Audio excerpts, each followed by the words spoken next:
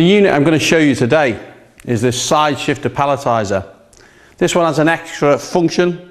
It has a battery hydraulic lift column. So this means that this gripping head, which picks up the drum, the top lip, goes up and down, and it's powered up and gravity return. We can maneuver this left and right across the beams. So if we release the lock, we can slide it left or right, and then we can lock it in position. Now this unit is suitable for picking up lots of different types of drums, from 50 litre to 205 litre. That's steels or plastics. Today we're just going to show you on these steel 205s mounted on the pallet.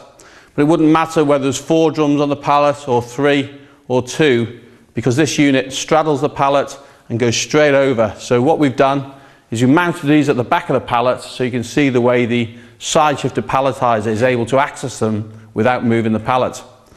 First thing to do, maneuver the units to the pallet.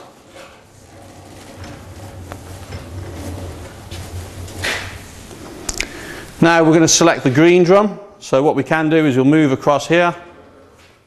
It's important when sliding this left or right that we use the handles. So grab hold of the handle, undo the lock, and then slide it to the position, then relock it.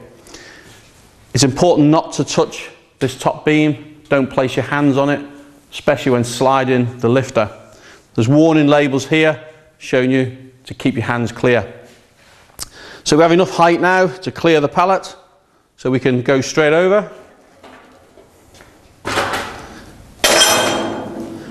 Now if the catch is at the right height, when it happens to be, then it'll just connect automatically. We'll just push it straight forward and it'll connect. But we'll show you the connection in more detail on a close-up later in the video. So I'm happy I can see through this mesh guarding. I can see the catch is connected, so we're ready to lift. We have 2 buttons to operate the lift function. And there's one here on the right and one on the left, and you have to press both buttons at the same time to power the lift. And this is so there's no risk of an operator having the hands around the front and pressing a button to lift. You have to occupy both hands at the same time to do the lift. So right, let's lift the drum. Drum's now lifted up. Before we move away from the pallet, I can see again through the mesh guard, I can actually see the connection looks good. So we're ready to pull it away from the pallet. Just do this nice and gently.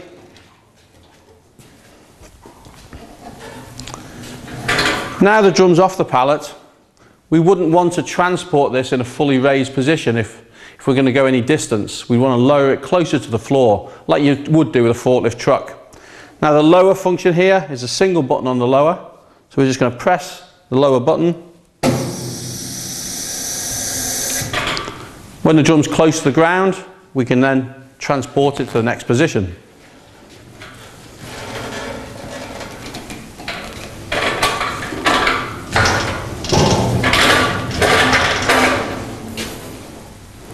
Now we'll lower the drum to the ground, pressing the lower button.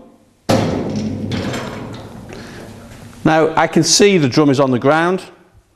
If I push the unit backwards and forwards, I can see the drum grip again through the mesh. I can see it's loose.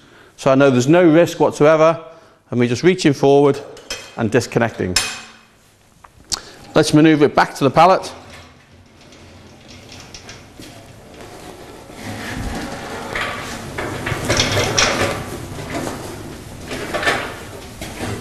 Right, important thing to do now is before we go over the pallet, we need to raise it up a little bit, otherwise we'll clash with the pallet. So we'll press again this button, that raises us up, we release the lock and we slide it, and again line it up with the middle of the drum, lock it in place. We then push it over the pallet. Now we're slightly to the left of centre, so what we want to do now is release the lock and just do a fine adjustment to be in the middle of the drum. I can see now by looking through the guard that the catch is a bit high, so I need to lower it down a little bit to make the connection. So I can see it now. I'll press the lower button. The catch is now connected. We can lift the drum. Again, 2 hands, press the buttons. So drum lifted. Before we move it off the pallet, visually check that it's connected. Wheel it away from the pallet, then lower the drum down to the floor. Just stopped it short of the floor again, which allows us to manoeuvre the unit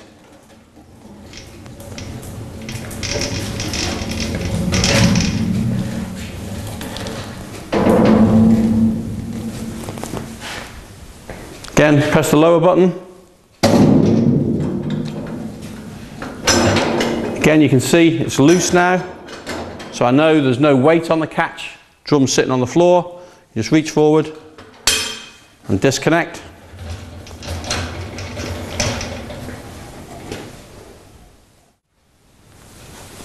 Okay, we're now looking at a close-up of the catch and the drum connecting to the drum. And if you set the height in exactly the right place, you just push the De-palletizer forward and it'll connect to the drum. And I'll show you this now. So what you can see here, this is connected correctly. The toggle at the bottom, I'll just move this in and out a minute. This toggle is under the lip of the drum and the hook is over the top. So that's now clear to lift. I'll demonstrate that for you. So we're going to lift now. There we go, nice good connection. We'll lower that one down. The next one, let's disconnect. So if I raise this in a higher position now, so let's pretend we've gone to the drum, we tried to connect. Well, here you can obviously see that the toggle, this one, this is the bottom one here that I'm moving, isn't below the lip. And obviously the top hook hasn't hooked to the top of the drum. So all we need to do now is press the lower button. You can see the rack coming down now. The bottom toggle has gone under and we're ready to lift. The next scenario, so let's disconnect again, is that we're too low. So if we lower it down and we try and get to connect, obviously we're too low. So all we need to do is press the lift button, bring it up, and a good connection. Now we can lift. It's as simple as that. We're now looking at the rear control panel to the unit. First thing you'll notice here, we'll have a key. We can actually take the key out of the unit. So once the key is removed, you can't operate the unit at all. So first thing to do, put the key in, turn it clockwise, and we notice the power light comes up. That shows that the unit is switched on, it's powered up. We have a battery condition meter here, which is reading how much charge is in the batteries. So it's important to keep the unit charged. This is an important function. This is the emergency stop. If we push this forward, all power is ceased. To reset the system, pull out the emergency stop. You can see the power light has come back on. This one here is our toggle clamp, and this actually locks the lifter from sliding left or right. So if we just drop this down, you can see we can move the lifter. We push it up to lock, and it must always be left in the lock position. We don't want the beam sliding around when someone's trying to maneuver the unit. Next feature we see here is the lower button. If we press this button, the drum is lowered. Then on the side here, you can just see that button there. That's one of the lift buttons, and there's exactly the same one on the right hand side of the unit. So if we press them at the same time, we have lift. We let go, they stop. If we just press one button, we don't have any lift. We've also done these as a reset button, so you're pressing the inside to prevent accidental operation. And that's the same with the lower button. It's a recess button, so you can't lean on it to operate it. You have to actually put your finger in the middle to lower the unit. And the last thing is the power connection for the charger. So down here, you can just see down here, this is the port for the charging cable that's plugged into the unit.